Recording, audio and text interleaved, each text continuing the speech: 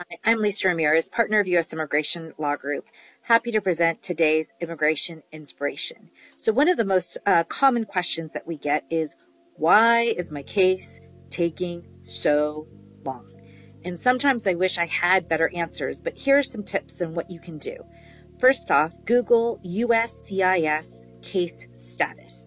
If you Google those 3 words, you'll take you to a page where you can enter the receipt number on your case, whether it's an I-130 petition, I-765 for a work permit, or an I-45 application to adjust status.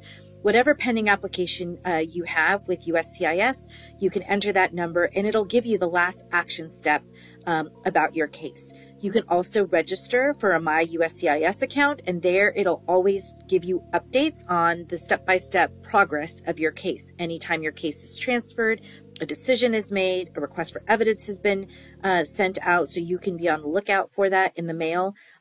So you can check your case status online. You can register for a My USCIS account. Second, you can also check and Google USCIS processing times. So with the processing times, it'll tell you based on the type of application. There's a drop-down menu where you'll select the type of application. It might have a secondary question depending on what category, right, that you're applying for. And then thirdly, on the receipt notice that you've been issued in the bottom left-hand corner, it'll say in what service center, what office your case is currently pending. When you enter those few pieces of information, it'll basically tell you what the approximate processing time, meaning that about 80% of the cases filed of that type in that category from that office, it will take X number of months. What you will find there is a realistic, up-to-date processing time. So you know if it says something, in crazy like 87 months, there's really not a whole lot you can do. But once that case is outside of the processing time posted, you can scroll a little bit further down on the screen and click on the information when you can submit an inquiry, right? A lot of people contact us or they will submit inquiries prematurely because their processing time your case has not exceeded the processing time. So you want to make sure, check your case status, check the processing time, find out when you can set an inquiry.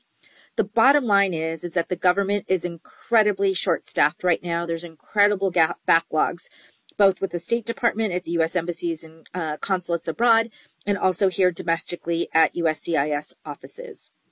There isn't a whole lot that you or I can do about this, but if you find yourself in a position that your case is outside of processing time and you're not getting a satisfactory response from USCIS, then we highly encourage you to reach out to your congressional representative. Every congressional representative has access to a congressional liaison office with USCIS.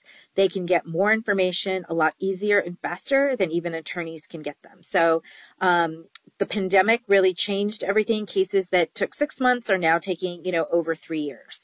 Not a whole lot that we can do about that. Most applications are not eligible for processing time.